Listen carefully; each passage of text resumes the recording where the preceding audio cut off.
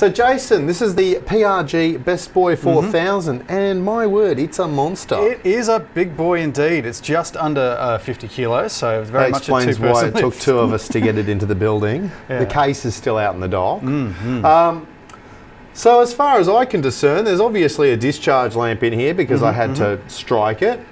Control for the thing is via this lovely screen on the back, which is actually really responsive and, LCD touchscreen. Good as a touchscreen. Yeah, it's very good. There's some very advanced diagnostic functions in there. It looks to me like it's got art. Now, I'm just going to talk about what I've discovered, and you can correct the bits that are wrong, because you've had a look at the specs. Indeed. I haven't.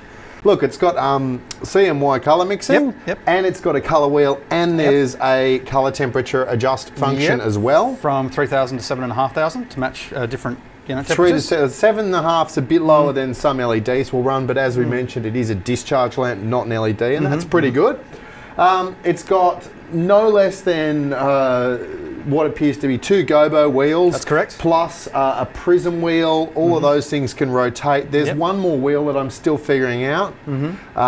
There's also a framing shutter assembly which can be rotated. And an iris. And an iris, which I did actually discover. And there's also a dimmer and a strobe function as well. Okay. Look, the other thing that's worthy of mention is that those framing shutters can not only go in and out, but they can change. They can twist on their axis, and then you can up to 30 degrees. The whole assembly. Now, our beam angle, I've looked at minimum to maximum zoom, and wow, it goes wide. Yeah, 8 to 1, from 8 to 64. 8 degrees to 64 degrees. Yep, that's wow. Correct.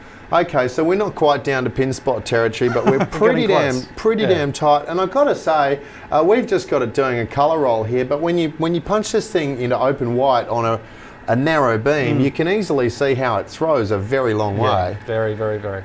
This is very much designed to be pretty much. It's kind of like a be-all and end-all to any designer wanting to put on something pretty big, like big theatre, broadcast. There's not a lot it can't do, and it can knock out some pretty amazing gobo effects. Yeah, like I was playing with a couple of two overlaid gobo wheels, and you get this sort of, I think it's a moire effect. Yeah, that's correct. Do they call it that in the brochure? They Excellent. do. I read that. That was very nice.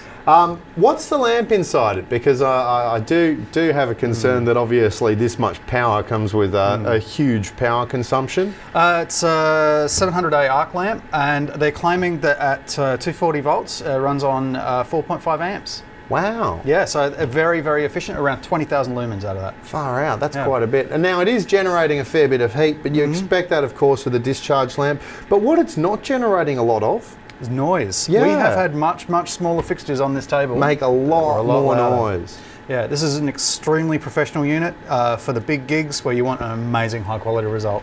And I think it delivers. I think so.